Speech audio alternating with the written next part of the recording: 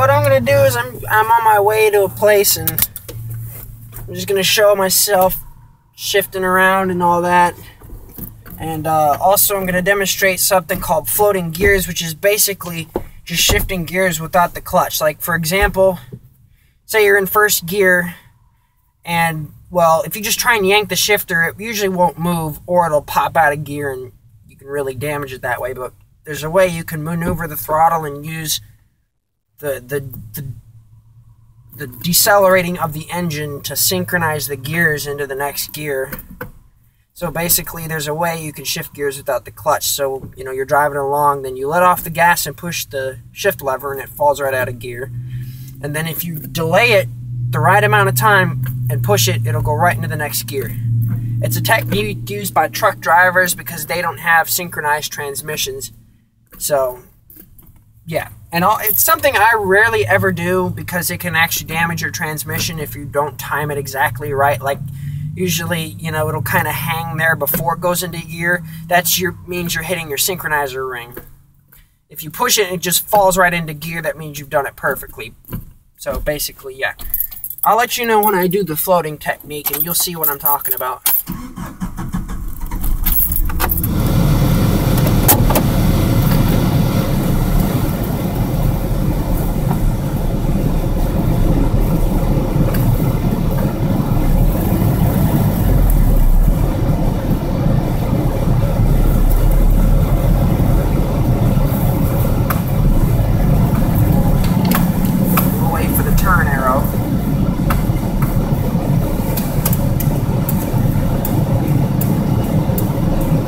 Basically, I'll start off floating the gears at first, and then I'll just kind of transition, just go into driving it regularly.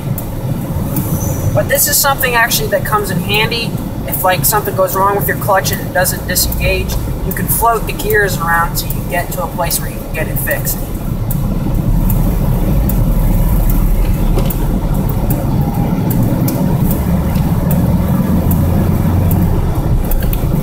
Like that. No clutch at all. See, my foot's right here.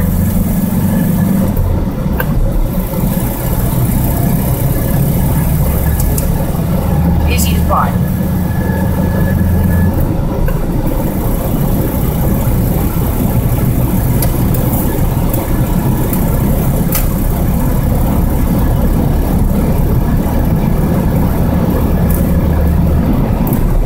See, I just went through all 5 gears and I didn't even touch the clutch.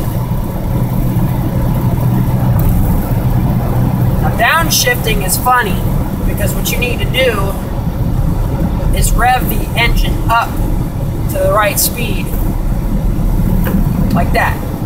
Give it a little more gas until it sounds like the right speed, and then it'll go down. But it is a big, it's a bit of a pain in the butt when you first learn it, because you're going to grind your gears and make a bunch of bad noise. And then to get it out of gear, you either, when you're decelerating, you give it gas and it goes out of gear. If you're accelerating, you let go of the accelerator and it goes out of gear.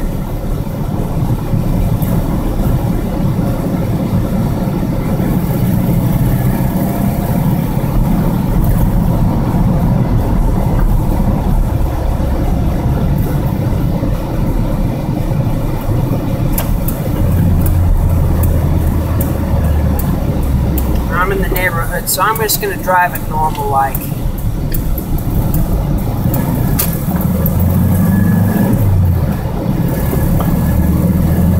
Yeah, it's not something you would normally use unless, you know, if you got a clutch with a cable rather than a hydraulic one that I have. If that breaks or something just goes wrong with your clutch and it can't disengage properly, this is something that would come in handy to use, is floating them.